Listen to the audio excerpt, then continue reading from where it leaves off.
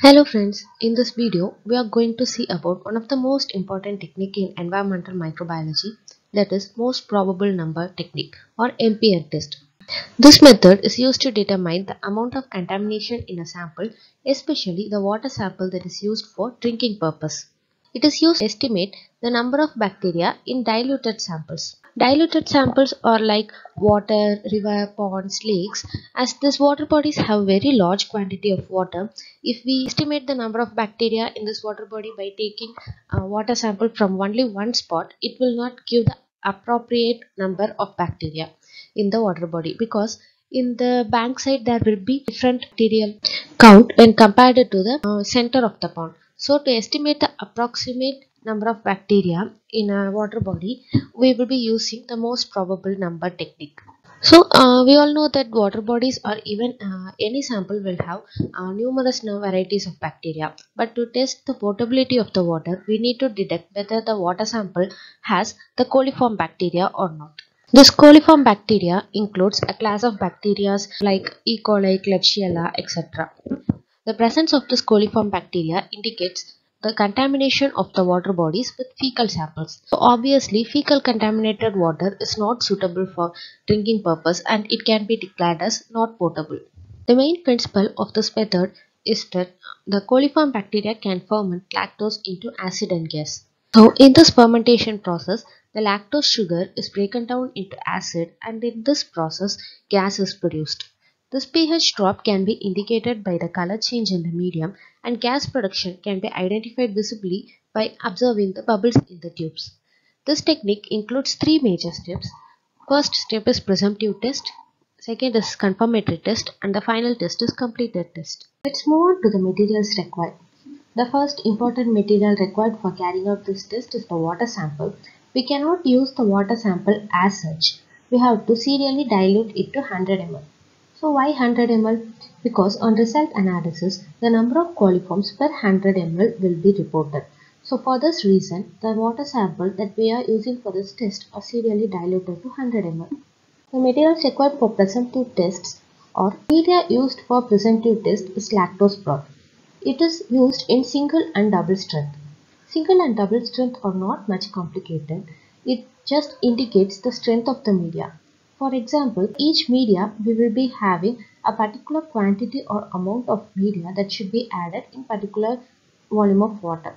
For example, considering for nutrient broth, if we add 13 grams of media in 1 liter of water, it is single strength, and if we double the value, that is 13 into 2, that 26 grams of media in 1 liter of water, it is double strength media. The second requirement is the test tubes. We will be requiring 15 test tubes, which is divided into 3 sets, each having 5 test tubes. And the third important material required is the Darams tube, which is shown in the picture nearby.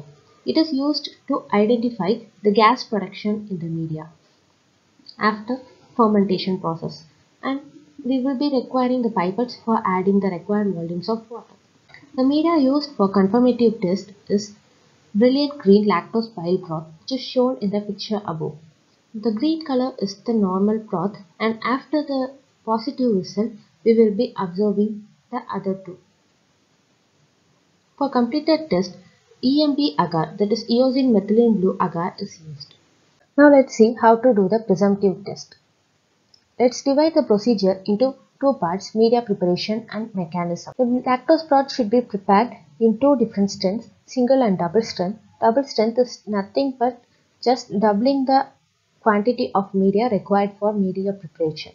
As already stated, there should be 3 sets of test tubes and each having 5 tubes in it. For the first set, we will be adding double strength lactose broth. In second and third set, each having 5 tubes, single strength lactose broth should be added.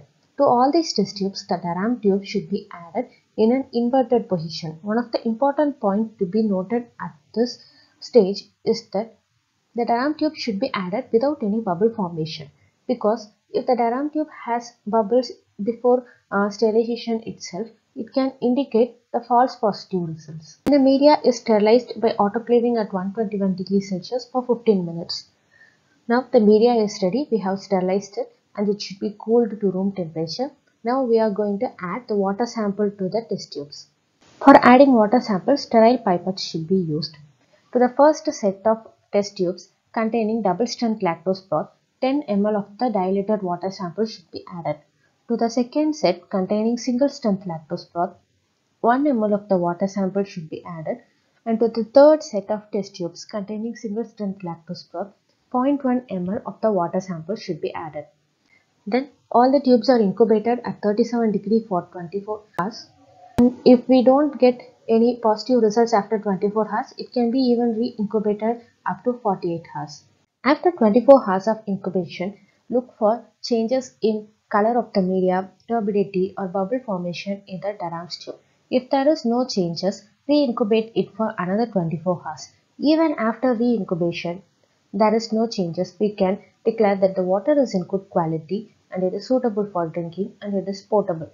But if there is any change, we have to interpret the result. There will be two types of changes, that is change in color due to the drop in pH which is caused by the production of acid, and the bubbles in the Durham's tube which is caused due to the gas production.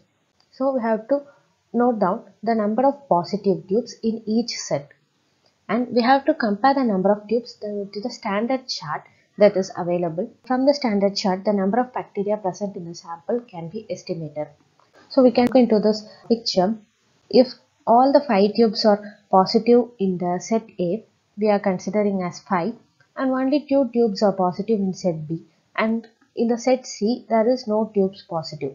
So the MPN index will be 520. On comparing with the positive chart, we can see for 520 it's 49 CFU per 100 ml. It is just an approximate value. According to 95% confidence level, the number of coliform can be between 17 to 130 CFU per 100 ml. From the results of presumptive test itself, we can identify whether a water sample has coliform or not. But there are some cases in which other bacteria can also break down lactose into lactic acid and produce gas. This can cause positive results in presumptive test, but the water sample might not have the coliform. So this indicates a false positive result. So to confirm the presence of coliform, we are moving on to the second test, that is confirmatory test. In this test, the brilliant green bile lactose broth, which is a specialized media for growing coliform bacteria, and it also inhibits the growth of the other bacteria.